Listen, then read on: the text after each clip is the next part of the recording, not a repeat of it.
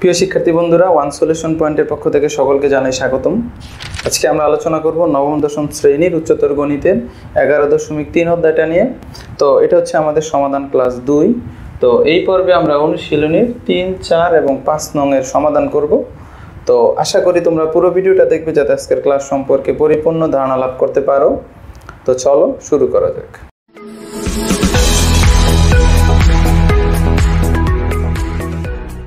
তো আমরা যদি একটু আমাদের এই 3 নংটা লক্ষ্য করি, দেখো কি দিয়ে আছে প্রশ্নে।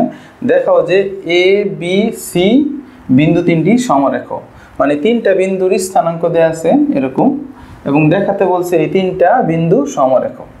তো আমরা প্রথম একটা ব্যাপার খেয়াল করব। দেখো এখানে ধরে নাও এখানে একটা বিন্দু হচ্ছে এ, আরেকটা বিন্দু হচ্ছে বি, আরেকটা বিন্দু হচ্ছে সি। তো এই যে 3টা বিন্দু দেওয়া আছে, এই 3টা বিন্দু কিন্তু একটা রেখার উপরে লেখা যায়। যে আমি একটু মার্ক করে দিলাম, এই 3টা বিন্দু একটা রেখার উপর অবস্থান করতেছে। তাহলে এই 3টা বিন্দু হবে সমরেখ। তো আমাদের প্রশ্নটা বলছে এইটাই দেখাতে, যে দেখাও যে এই 3টা বিন্দু আসলে সমরেখ, মানে হচ্ছে এই 3টা বিন্দু একটা রেখার উপর অবস্থান করে। আমরা যদি এখানে এ বি রেখা অংশের ঢাল বের করি, এ বি এর ঢাল যে রেজাল্ট আসবে, বিসি এর ঢাল একই রেজাল্ট আসবে, এবং এসি এর ঢাল সেটার একই রেজাল্ট আসবে। এ বি এর ঢাল যা রেজাল্ট আসতেছে, বিসি এর ঢাল একই আসবে, এসি এর ঢালও একই আসবে। মানে কি, কেন এক আসবে? কারণ হচ্ছে এই 3টা বিন্দু আসলে সমরেখ। আসলে 3টা বিন্দু একই রেখার উপর অবস্থান করলে তাদের ঢাল সমান হয়। তাহলে আমাদের এটা প্রমাণ করব কিভাবে? আমরা প্রমাণ করব যে কোনো দুইটা ঢাল সমান। এখানে আমরা এটা দেখাতে পারলেই তারা সমরেখ হয়ে যাবে। মানে আমাদের দেখাবো যে ঢালের মানগুলো এক আসতেছে, এ বি এর ঢাল, বিসি এর ঢাল, এই দুইটা ঢাল এক আসতেছে। কিংবা তোমরা যদি চাও এ বি এর ঢাল আর এসি এর ঢাল দিয়ে করলেও দেখবে একই রেজাল্ট আসবে। তো আমি এ বি আর বিসি এর ঢালটাকে সমান দেখাবো। যদি তাদের ঢাল সমানই হয়ে যায় তাহলে তারা 3টা বিন্দু আসলে সমরেখ, মানে হচ্ছে 3টা বিন্দু একটা রেখার উপর অবস্থান করবে। তো আমরা এর জন্য লিখলাম যে প্রদত্ত বিন্দু তিনটির স্থানাঙ্ক এ বিন্দু, বি বিন্দু এবং সি বিন্দু, এই 3টা বিন্দুর স্থানাঙ্ক দেওয়া আছে। তো আমরা এখন এ বি রেখার ঢাল নির্ণয় করি। তাহলে আমরা লিখব এখানে, বা লিখতে পারো এ বি রেখার ঢাল। তো ঢালকে আমরা আসলে এম দ্বারা প্রকাশ করি, যেহেতু এ বি দুইটা ঢাল বের করবে, এই জন্য একটাকে লিখলাম M1। তো ঢাল, যেহেতু ঢাল নির্ণয় করার সূত্র তোমরা জানো, y2 - y1 / x2 - x1। তাহলে এখানে এটা লিখি, আগে লিখি এই বিন্দুর স্থানাঙ্ককে ধরে নিলাম, এই যে এটা প্রথমটাকে 0-কে ধরে নিই x1, আর -3-কে ধরে নিই y1, আর এই 4-কে ধরে নিই x2, আর এই -2-কে ধরে নিই y2। তাহলে এই যে ঢালের সূত্র লিখি, y2 - y1, y2 বলতে হচ্ছে -2, -2 -y1 বলতে বোঝানো হচ্ছে -3-কে, এটা হচ্ছে সূত্রের মাইনাস, আর এই যে -3 যে আছে এটাকে এভাবে লিখবো -3। এই তো y2 - y1 / x2, x2 বলতে বোঝানো হচ্ছে 4, -x1 বলতে বোঝানো হচ্ছে 0। এই তো, তাহলে আমরা এখানে কত পাচ্ছি দেখো, এখানে হচ্ছে -2, আর এই মাইনাসে কিন্তু প্লাস হয়ে যাবে, 2 + 3 মানে -2 + 3, আর নিচে হচ্ছে 4। তাহলে আমরা লিখতে পারি 1/4। তো তোমরা এটা কিন্তু এই হিসাবটা কিন্তু নিচে করবা এরকম। তো আমরা এ বি রেখার ঢাল বের করে ফেললাম। তো একইভাবে আমরা যদি বিসি রেখার ঢাল নির্ণয় করি, তাহলে আমরা লিখতে পারি বিসি রেখার ঢাল, এটাকে আমরা M2 দ্বারা প্রকাশ করব, কারণ আগেরটা M1 লিখছি, তাই এবার M2 লিখব। তো এবার সূত্রটা হচ্ছে y2 - y1 / x2 - x1। তো এখানে বি বিন্দুটাকে ধরে, এই বি বিন্দুর স্থানাঙ্কগুলোকে ধরে নিলাম x1 এখানে, আর y1, আর এটাকে ধরে নিই x2, y2, তাই তো। তাহলে দেখো আমাদের সূত্র হচ্ছে y2 - y1, y2 বলতে বোঝানো হচ্ছে এখানে 1-কে, তো লিখলাম যে 1 y1 বলতে বোঝানো হচ্ছে যে এই -2, কারণ এই -2 হচ্ছে সূত্রের মাইনাস, আর এই y1 বলতে বোঝানো হচ্ছে -2-কে, তাই যে -2 লিখলাম, / x2 বলতে বোঝানো হচ্ছে 16-কে, x2 - x1 বলতে বোঝানো হচ্ছে 4-কে, তাহলে যে লিখলাম। তাহলে আমরা লিখতে পারি এমন, যে উপরে আস্তে আস্তে কত 1, এই মাইনাসে প্লাস, এই 2, আর নিচে 16 থেকে 4 চলে গেলে থাকে 12, তাই তো যে 3/12, তাহলে কাটাকাটি করলে 1 আসলে 4 আসতেছে, 3 4 12, তার মানে এখানে 1/4 আসবে। তাই তো যেহেতু আমাদের এবি রেখার ঢাল এবং বিসি রেখার ঢাল দুইটার ঢালই 1/4 আসছে, মানে ঢাল দুইটা সমান হয়ে গেছে, তার মানে আমাদের এই এ বিন্দু, বি বিন্দু আর সি বিন্দু, এই তিনটা বিন্দু সমরেখ। তোমরা চাইলে এই সি রেখার ঢাল বের করেও দেখাইতে পারো। এই সি রেখারও যদি আমরা এখন ঢাল বের করি, সেটার মান আসবে 1/4। তবে আমাদের আর এটা দেখানোর দরকার নেই এসি এর ঢাল, তো আমরা এখানে লিখতে পারি যেহেতু, এবার লিখে দিবে কথাটা, যেহেতু এ বি রেখার ঢাল সমান বিসি রেখার ঢাল, এবি রেখার ঢাল আর বিসি রেখার ঢাল যেহেতু সমান, এবি রেখার ঢাল আর বিসি রেখার ঢাল যেহেতু সমান হয়ে গেছে, তাই সুতরাং এই বিন্দুগুলো লিখে দিবা, এ 0 3 0 -3, বি হচ্ছে 4 -2 এবং সি এত বিন্দু তিনটি সমরেখ। এই তো শেষ, প্রমাণিত।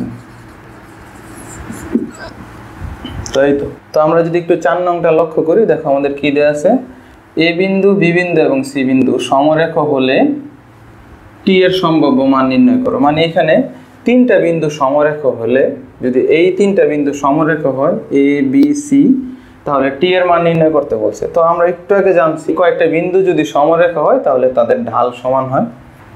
তো আমাদের প্রশ্নে যেহেতু বলা হয়েছে যে এই তিনটা বিন্দু সমরেখ, তার মানে যদি সমরেখ হয় তাহলে তাদের ঢাল সমান হবে। এটা আমরা একটু আগে জানলাম যে এরকম তিনটা বিন্দু, এই তিনটা বিন্দু যেহেতু সমরেখ হয়েছে এ বি সি, তাহলে আমাদের এ বি এর ঢাল বিসি এর ঢাল কিংবা এসি এর ঢাল সমান যদি সমরেখ হয়। A B, BC R AC, এই প্রত্যেকটা ঢাল একই আসবে যদি তারা সমরেখ হয়। তো আমরা এর জন্য লিখলাম প্রদত্ত বিন্দুগুলি স্থানাঙ্ক এ বি সি দিয়ে লিখলাম স্থানাঙ্ক। এখন আমরা এ বি এর ঢাল নির্ণয় করব। তো আমরা লিখি এ বি রেখার ঢাল, তো এ বি রেখার ঢালটাকে আমরা লিখি m1। তো এই এ এর প্রথম উপাদান যে 1 আছে এটাকে ধরে নিই x1, এবং এই -1 কে ধরে নিই y1, আর এই টিটাকে ধরে নিই x2, আর এই 2টাকে ধরে নিই y2। তাহলে আমরা ঢাল নির্ণয়ের সূত্র তো জানি, y2 - y1 divided by x2 - x1। A B রেখার ঢালকে m1 ধরে নিছি, এখন সূত্রে বসাই দিই y2 বলতে বোঝানো হচ্ছে 2 মাইনাস y1 বলতে বোঝানো হচ্ছে -1 কে, আর x2 বলতে বোঝানো হচ্ছে t মাইনাস x1 কে বোঝানো হচ্ছে a1। এই তো তাহলে আমাদের এখানে আসতেছে কত, এই 2 + 1 t - 1, তার মানে হচ্ছে 3t - 1। এই তো এটা হচ্ছে এ বি রেখার ঢাল।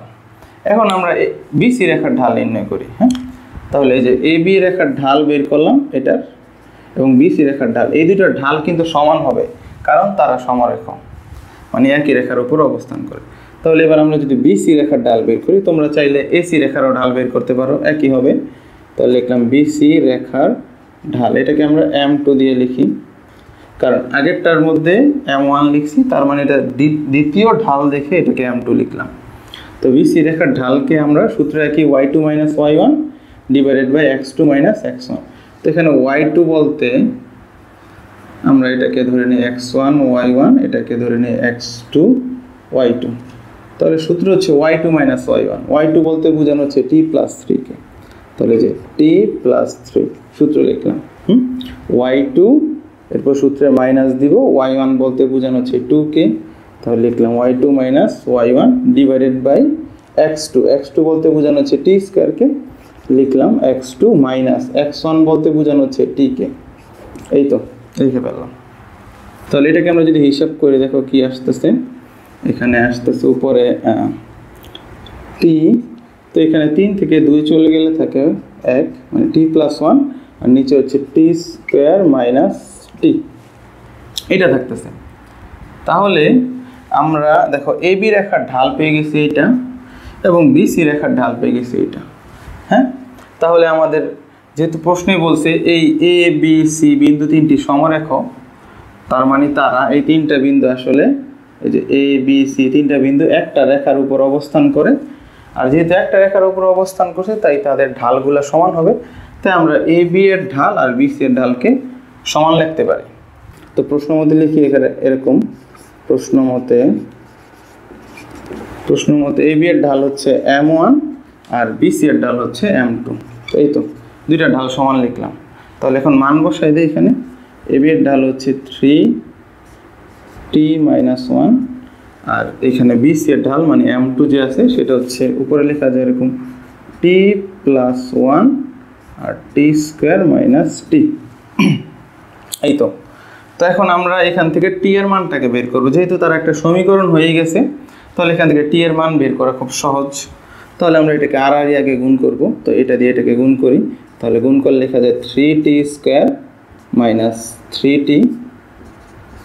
এই নিচেরটা দিয়ে এই উপরে এই 3টাকে গুণ করলাম, এটাকে ইকুয়াল আবার এইটা নিচেরটা দিয়ে এটাকে গুণ করব, মানে হচ্ছে t + 1 আর t - 1। এই তো এটা লেখা যায়। তো এখন দেখো এটাকে এইভাবে এটা কি 3t² - 3t ইকুয়াল, এটাকে একটা সূত্রের মতো দেখা যাচ্ছে না এরকম যে a + b * a - b, তার মানে a² - b²। তো 1 এর উপর স্কয়ার দিলেও যা বোঝা যায়, না দিলেও তা। তাহলে আমরা এটাকে একটু এই পাশে করি। তাহলে এখানে দেখো তো কি লেখা যায়, 3t² - এই 3t, এই যে এটা তো লিখলাম -3t। এখন ওই t² যদি সমান সমান এই পাশে চলে আসে তাহলে মাইনাস হয়ে যাবে, তাহলে -t²। আর এই 1 এর আগে যেহেতু মাইনাস ছিল সেটা সমান সমান এই পাশে আসলে প্লাস হয়ে যাবে, প্লাস আর 1 এর স্কয়ার করলে তো 1ই হয়, এটা হয়ে যায়। তাহলে এখান থেকে দেখো কি লেখা যায়, আচ্ছা একটা কাজ করি, এই 3t² থেকে একটা t² চলে গেলে থাকে 2t², আর এখানে -3t থাকে আর এই +1 = 0। তো এটাকে আমরা মিডল টার্ম করে t এর মানটা বের করে ফেলতে পারবো। তাহলে দেখো মিডল টার্ম করার নিয়ম আশা করি সবাই জানো, মানে এই 2 দিয়ে তো 1 কে গুণ করলে 2ই হয়, আর 2 কে এরকম 2 কে 2। তাহলে আমরা লিখতে পারি 2t² - 2t - t + 1। Just middle term করলাম এখানে দেখো। তাহলে এখান থেকে কি কমন যায়, 2t কমন যায়, 2t কমন গেলে থাকে t - 1, আর এখান থেকে -1 কমন যায়, তাহলে লেখা যায় t - 1, মানে এখানে লেখা যায় t - 1 আর একটা লেখা যায় 2t - 1 = 0। তো এরকম দুইটা রাশির গুণফল শূন্য হয়ে গেলে তাদেরকে আলাদা আলাদাভাবে শূন্য লেখা যায়। তো আমরা এখান থেকে হয় অথবা হয় দিয়ে লিখতে পারি। তো আমরা এই পাশে করি, হয় t - 1 = 0, দেখি t - 1 = 0। তাহলে সুতরাং t এর মান আসতেছে 1, মানে 1 তো এই পাশে চলে গেলে, আর অথবা এই যে এই অংশটা লিখবো 2t - 1, 2t - 1 = 0, বা 2t = 1 তো এই পাশে চলে গেলে +1 হয়। তো সুতরাং t সমান কত হবে, 1/2। এই যে এই 2টা 1 এর নিচে চলে গেল, তাহলে 1/2 হয়ে গেল। তাহলে t এর মান একটা হলো 1 আর একটা হলো t এর মান ½। তো এই তো t এর সম্ভাব্য দুইটা মান হয়ে গেল। সুতরাং তোমরা এখানে লিখে দিও, সুতরাং t এর সম্ভাব্য মান কি মান দেয়া আছে, একটা হলো ½ আর একটা হলো 1, এটাই অ্যান্সার। এই তো হয়ে গেল। তো আমরা যদি এখন আমাদের 5 নংটা লক্ষ্য করি, দেখো কি দেয়া আছে, a এবং b বিন্দুগামী রেখার ঢাল -1 হলে p এর মান নির্ণয় করো। তো এই ab রেখা দ্বারা যদি আমাদের একটা ঢাল নির্ণয় করা হয়, সেই ঢালের মান আসবে -1, আর ঢালের মান যদি -1 হয় তাহলে p এর মান নির্ণয় করতে বলা হচ্ছে। তো প্রথমে আমরা দেখব আসলে a আর b দিয়ে যে ঢালটা নির্ণয় করি সেই ঢালটা কত। তো দেখো আমরা লিখতে পারি ab, বা এইভাবে লিখতে পারি ab বিন্দুগামী, যেহেতু বিন্দুগামী রেখার ঢাল বলছে আমরা এইভাবে লিখি ab বিন্দুগামী